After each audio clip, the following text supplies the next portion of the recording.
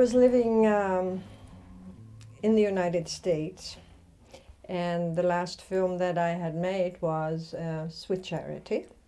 And these two, well, producer and director, who later on I found out were neither producer nor director.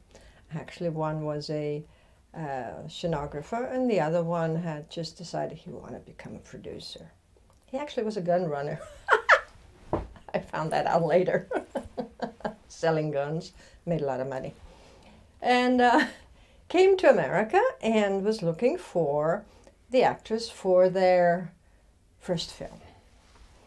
And they came to my agency. At the time it was Paul Conner.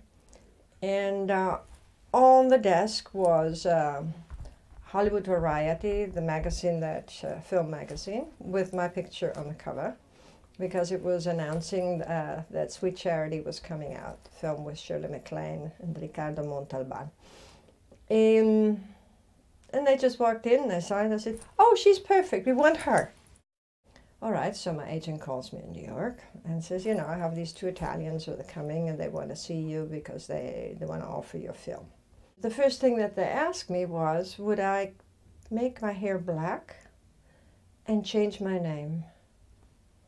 I said, "You come to America, you want an American actress, you're asking a blonde to become black, and you're asking her to change her name. I mean, it just makes no sense whatsoever. Stay in Italy, get yourself a dark-haired Italian, whatever name you want." No, we want you. I said, "Well, I'm not changing my hair, nor my name. Maximum, I'll put on a wig." And that was called Colpo Rovente with Carmelo Bene, whom I found out later on. I never worked with him, actually, but I found out later on that he is actually a quite a good actor, mainly theater actor. At the time, living in New York actually wasn't the greatest, I have to say. And I was not happy. It could have been Mickey Mouse. I would have gone to Italy, because I love traveling. I've never been to Italy, so basically that was all I really wanted, go to Italy. For a reason, because I really don't like traveling alone. And that was a reason. Okay, so I arrived in Rome, and the producer picked me up. Went to dinner, and he said, "You know, I'm your Carla Ponte and you're my Sophia Loren." I said, "No, that's not how it works." He sort of had his own thing in his head, I think, of what he wanted out of the film business. And the first day I came to the set in Cinecittà, that was an experience. Practically coming from a Hollywood soundstage where you can hear a pin falling, I ended up in this big stage, not soundstage, stage, where I could hear airplanes, where I could hear the workers calling to each other what they're going to have for lunch, hand me the hammer, and you know, what about this and what about that? And my mind just kept going. I said, I can't remember anything with everybody talking. And that's when they said, "Don't worry about it. You don't really have to memorize anything. You just, if you can't remember, you just count." I said, "What do you mean count?" "Because you're going to be dubbed afterwards. So, you know, if the scene is, I think I'm coming home, you just say 1, 2, 3, 4, 5. That's the same time space, and we'll dub you." Oh, it's much too difficult to explain.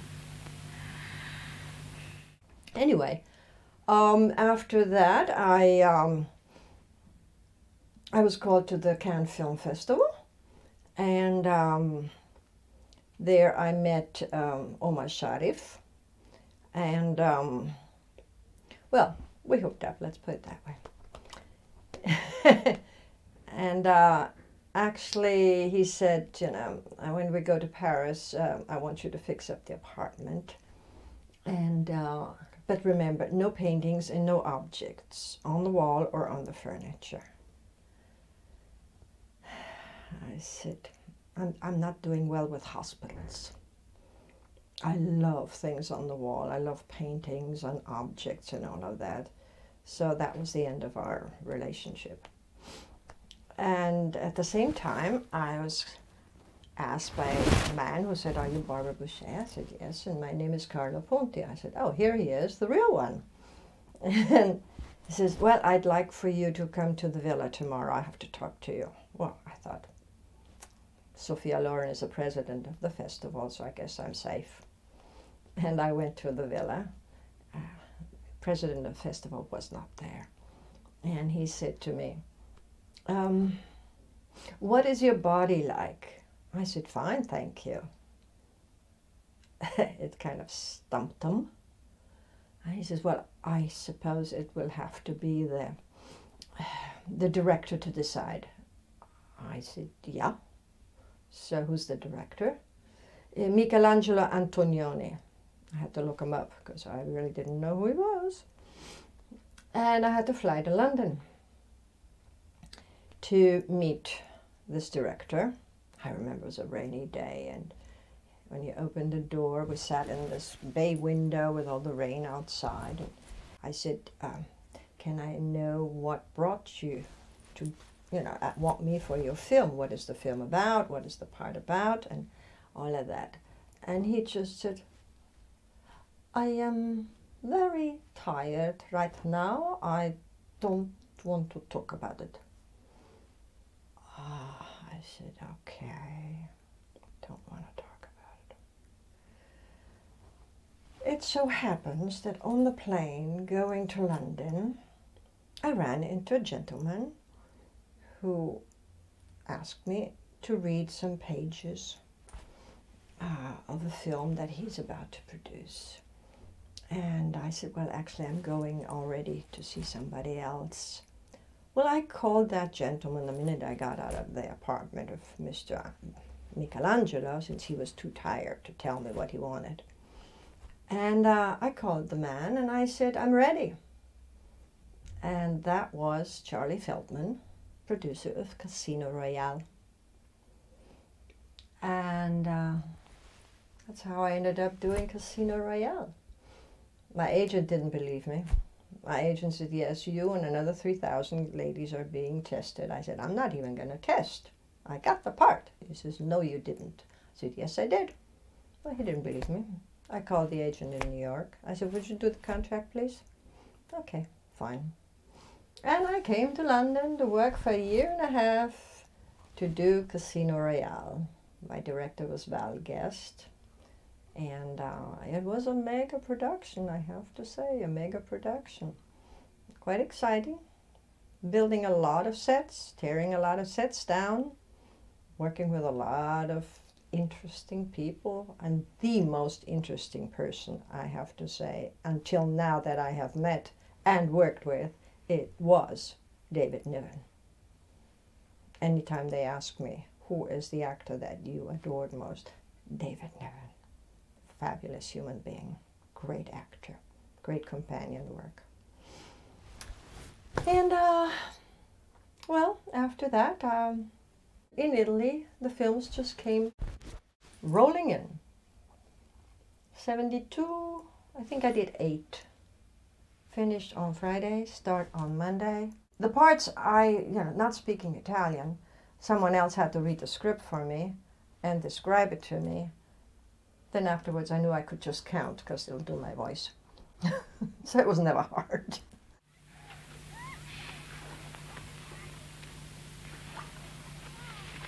Seems more and more likely every day. What? That I'll fall in love with you? I ended up doing all the comedies. I guess at the time I was considered sort of different from how the Italians were used to, because I was without too much inhibition. So I ended up just working and working and working and working and working and working, and just never ended, forever, forever and forever. And I said, "Who's going back to Hollywood? This is my Hollywood. I'm going to stay here." Of course, after the comedies, I wanted to do other things as well, and that's when I I did the films with Fernando De Leo, Milano Caliber 9, Don't Torture the Duckling. I'd say I had a great career in Italy. The only one I haven't done is a Western. Missing that one, but there's time.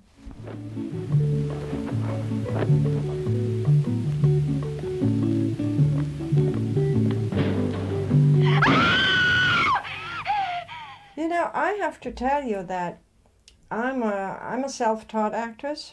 I didn't go to school. And directors, 9 out of 10 just sort of let me go and do it on my own of what I'm supposed to do.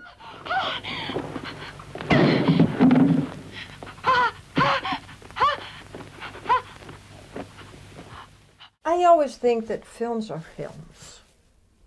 They're not reality. They're taken from reality, and sometimes reality is even worse than the films. But I have always been a person that, you know, when I'm working, I'm working. I'm not one of those cerebral actresses that, oh no, I can't do that because, you know, this is against this or that, whatever. I don't get into that. I read the script. I see if it's something that mi stuzzica, I don't know what it's called in English. It sort of turns me on that, you know, I'd like to play that kind of a person. You know, actors, basically, the idea that they're playing all different types of people, that's the exciting part. I have no memory of any of my films coming out. I do them and don't look at them. That's sort of been me. I kind of work. I'm like a working bee that, you know, working, working, working, and once it's done, it's done. It's out of the way. I don't have a lot of memory of a lot of things that I did do. I'm surprised at myself and many times, and I've had to see films of mine, because when I would go to film festivals or something, they would show it to me. And that would be more or less the only time I see them.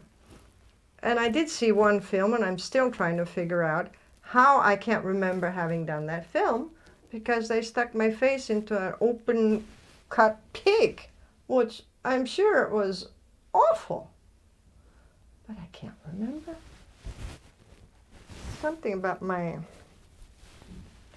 head that kind of does things and pushes them aside and on forward to the next. In a way, it kind of saves my sanity, I think, because I do that with everything in life. When they called me to come to the Venice Film Festival, which I had never been invited to because my films are considered B movies, you know, and they're very snob. And they said, well, you know, Mr. Tarantino said he would come if you come. I said, yeah, sure. What do I have to do with Tarantino? I've never even seen one of his films. I don't like blood. I don't like splatter and all of that. And I know he's considered a big director, but I can't see why I would be part of his. So they sent me an interview that they did in Los Angeles, and where he said about him being a lover of Italian films, and he said, and the one star of most of these films that I just adore is Barbara Bouchet. And I said, wow, that's a twist. So anyway, I have to say I got my great satisfaction when I went to the festival. I arrived there. I went around the bar. He was standing over here. He's very tall. So he was standing over here, and I said, well, I'm going to do the big turn, just walk through the crowd and everybody. People that had never said hello to me because they were snobs, all of a sudden, hi Barbara, how are you? Ciao Barbara, come stai? Ah, sei bellissima. I said, look at this now. So I finally walked up to him and I said, "Hello, I'm Barbara Bouchet. I understand you're a big fan of mine." And he looked at me and he goes, "Yeah!" Like a little kid. And after that, we went to the screening of Milano Caliber 9. And we sat there, and he was sitting next to me, and he kept going, "Oh, can't believe it. I've got you up there, and I've got you right here as well. This is just the greatest day of my life." I thought, wow. I mean, you know, it was mind-boggling for me, for this person here to talk like that. And so at the time, his big question was the dance scene, the dance scene. He loved that dance scene. And he's repeated it, obviously, other times. I would say, well, did you have a choreographer, or how was it set up? I said, no, they put on the music and I just moved, that's all. "You sure?" I said, "Yeah." Oh, God. I don't know what I'm going to do with her. I won't do her name right now, who he was thinking of anyway. And, well, anyway, it's been a relationship that's lasted for years and years and years and years, and always says, we're going to do a film together, we're going to do a film together. I told him, I'm getting old, you know. Pretty soon you're going to have a part for an old lady, so you better hurry up. Yeah, honey, I'll get there. I said, okay, I'm here. He does have his problems with punctuality, I have to say. But I suppose great artists, they all have something. Otherwise, they won't be great artists. That's what they say, at least. I'm not convinced.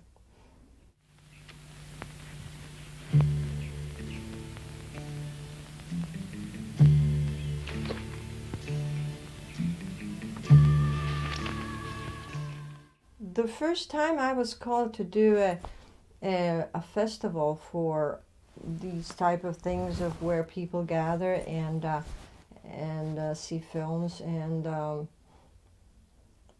autograph signing. It was in America. They called me to go to the United States, and I said to them, well, what am I going to do over there? They don't know who I am. And I said, what do you mean they don't know who you are?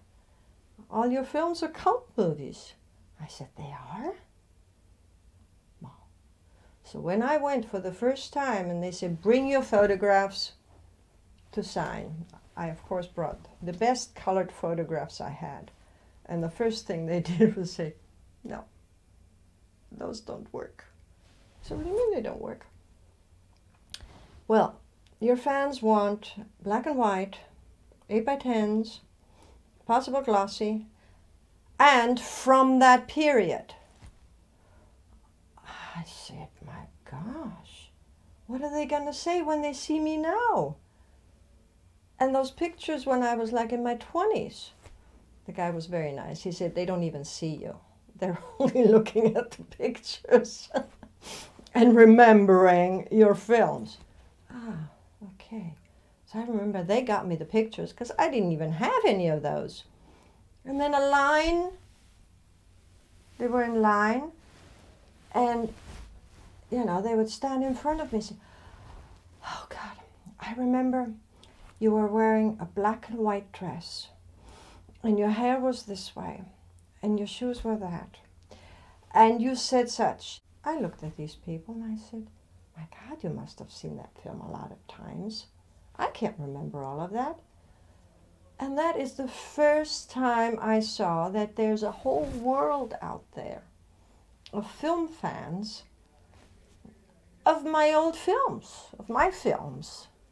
And it was amazing. I mean, I couldn't believe it. I thought I was down to only Italy and not even going outside of it, like Germany or France or whatever. Later on, you know, I realized that someone calls me from Brazil and says, oh, I just walked into a bar and there's a big poster of you. In Brazil? Yeah. I have to say, it's nice to come to these places and meet these people who are so enthusiastic about these films. Even so, they consider them B movies. But they live on.